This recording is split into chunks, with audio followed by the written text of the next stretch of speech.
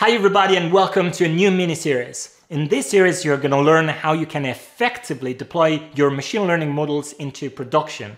The mini-series is going to be made up of two videos, this video and the next. In this video you'll learn different strategies that you can use to deploy machine learning models into production from a theoretical perspective. I'm also going to give you an overview of the different ML deployment tools available on the market. In the next video, we're going to take one of these ML deployment tools, namely BentoML, and we're going to use it to deploy a sample machine learning model into production. Let's get started. There are different strategies that you can use to deploy machine learning models into production. One is to take a model and wrap it within a service and serve it through a REST API using endpoints. Another one could be to take your model and directly deploy it on an edge device like Arduino or Raspberry Pi. But if you don't need to have external access and rather you need some sort of offline computation, you can just do batch serving.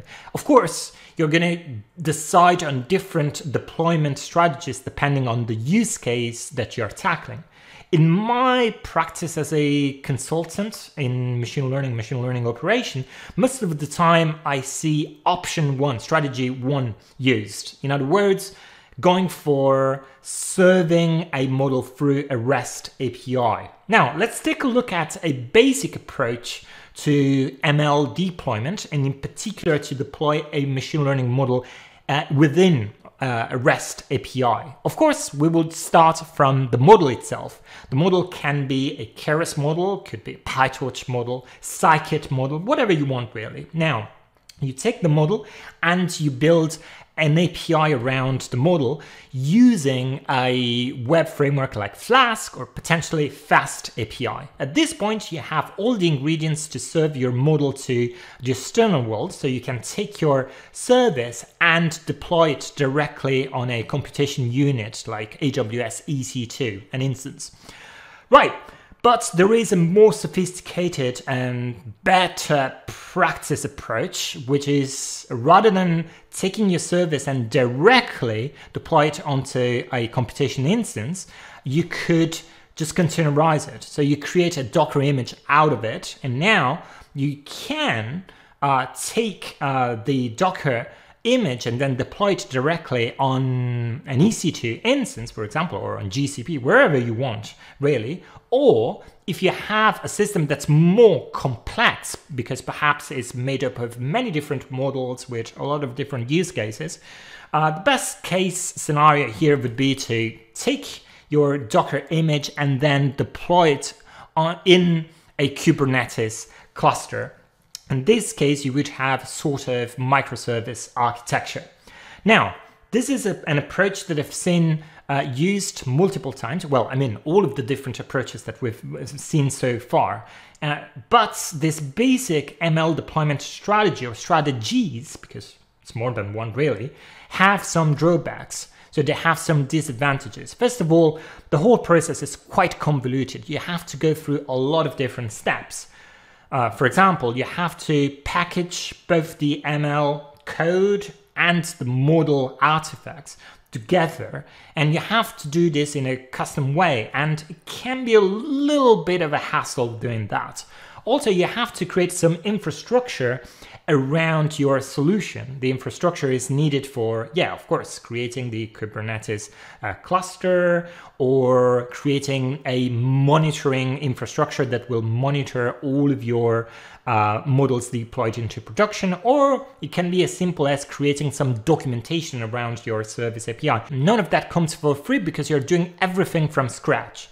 On top of that, there's the issue that the web server that you're using most likely is not going to be optimized for ML inference.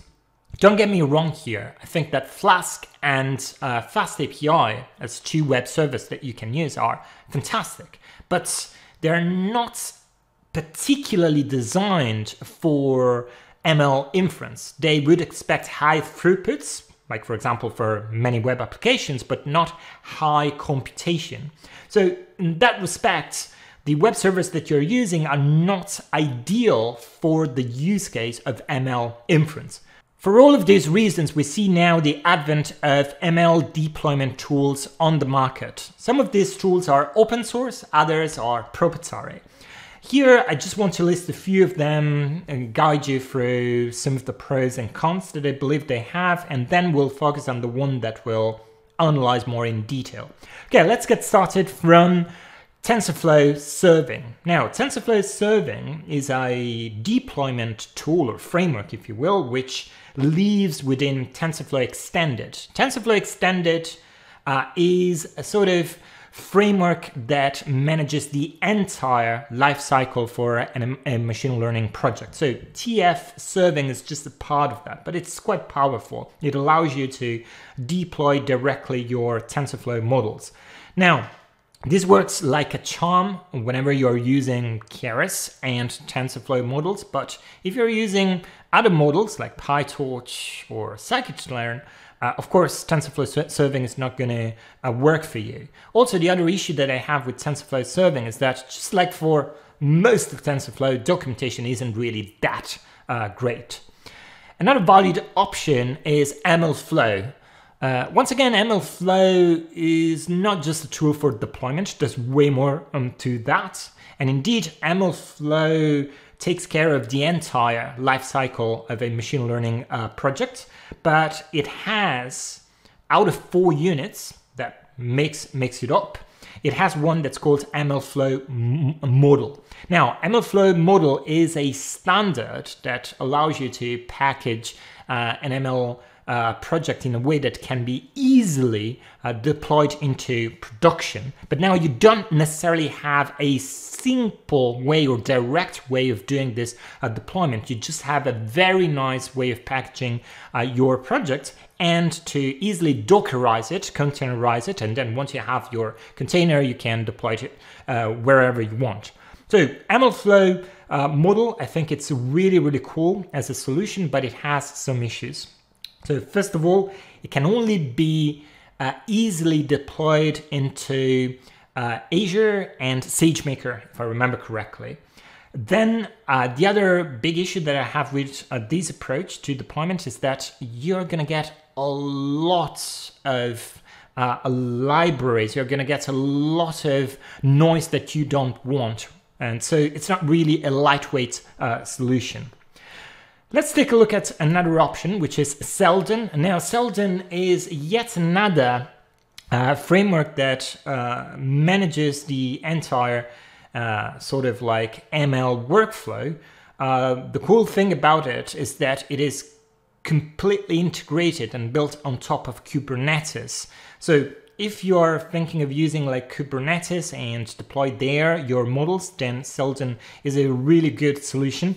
The only issue that I have with Seldon is that it is sort of like created by a company and it is distributed by a company. So I personally prefer to go with completely free, completely open source solutions. And regarding Seldon, so I said that this is a full framework for ML projects, but it has a part of it that's called Seldon Deploy, which is responsible only for deployment on the deployment of your projects.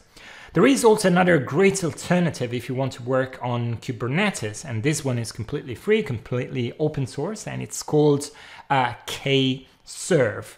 KServe is a part of Kubeflow. Kubeflow being this ML workflow framework that has been developed by engineers at Google, and it's been used internally to work on machine learning projects. This is quite cool because it allows you to serve directly your models into a Kubernetes cluster, and it is part of the Kubeflow environment. So if you want to do more than just deployment, you can easily do that. And of course, if you want to do all of that on Kubernetes.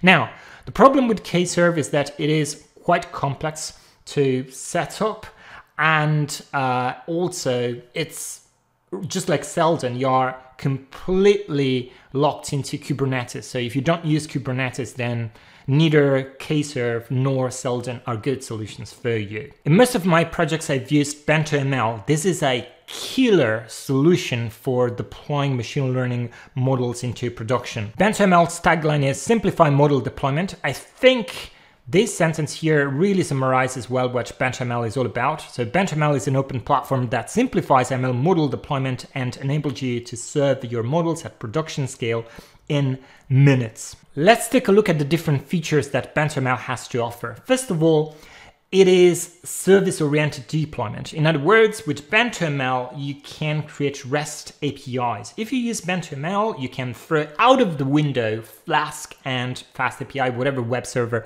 you're actually using, because BentoML is going to replace that. And the great thing is that the option that BentoML offers is way more performant than Flask or Fast API because it is indeed optimized for machine learning inference. Now, the other great thing about BentoML, just like MLFlow Model, it allows you to package all the necessary artifacts for a successful machine learning deployment into a single unit. So, you're going to take your model, you're going to take your code, and you're going to package it into a bento. A bento is the unit of deployment used in BentoML. The great thing about bentos is that they're going to be stored locally in a registry, and this registry is going to also version the different bentos. Another cool point about BentoML is that it supports all major machine learning libraries so that you can use PyTorch, Scikit, Keras, TensorFlow. No matter what you use, here you have a solution that works with all of them. Bento also integrates perfectly with Docker. You can take a BentoM with a simple command line instruction. You can take a Docker out of that then you can deploy wherever you want. Bento makes deployment on Kubernetes also quite straightforward thanks to a tool called Yatai. Let's take a look at it. So Yatai is built on top of Bento, and it allows you to take your bentos and deploy them at scale on Kubernetes in a very simple and straightforward manner. Another great feature that BentoML has is documentation, automatic documentation. This is a little bit of a hassle when you create APIs, right? So you have to create also an open API kind of documentation, and all of that is generated automatically for you. So this is really, really cool. Of course, BentoML has some cons, and I think I've identified a couple of those. So first of all, BentoML works only with Python. So for example, if you are using Go for your machine learning models, well, then BentoML is not going to cut it for you because it's a Python-only library. And more than that, the other aspect is that BentoML is a tool focused only on deployment, which basically means that all the other aspects of your ML pipeline, like building and training your models or tracking your models, it should be done with other tools. So if you're using BentoML, you have an extra tool to deal with. And this is different if you compare it, for example, with Kubeflow or MLFlow. There, you basically have the entire sort of workflow, ML workflow done for you. In this case, you have to deal with an extra tool that does only one thing. But I think the price is worth paying because deploying with BentoML is actually quite easy. By now, you should have a decent understanding of different strategies to deploy machine learning models into production and the different tools available. In the next video, we're going to be focusing on BentoML. We're going to create a sample model that classifies the famous MNIST digit dataset, and then we're going to deploy it into production using BentoML. I'll see you next time.